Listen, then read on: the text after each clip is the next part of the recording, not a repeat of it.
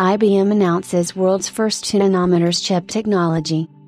IBM today unveiled a breakthrough in semiconductor design and process with the development of the world's first chip announced with 2 nanometer, NM, nanosheet technology. Semiconductors play critical roles in everything from computing, to appliances, to communication devices, transportation systems, and critical infrastructure.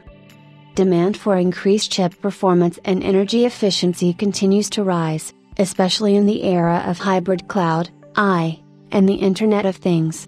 IBM's new 2 nanometers chip technology helps advance the state of the art in the semiconductor industry, addressing this growing demand.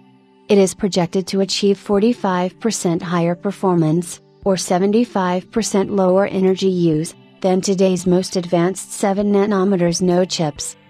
The potential benefits of these advanced 2 nanometers chips could include quadrupling cell phone battery life, only requiring users to charge their devices every 4 days.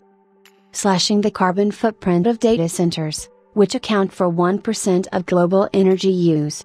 Changing all of their servers to 2 nanometers based processors could potentially reduce that number significantly. Drastically speeding up a laptop's functions, ranging from quicker processing in applications, to assisting in language translation more easily, to faster internet access. Contributing to faster object detection and reaction time in autonomous vehicles like self-driving cars.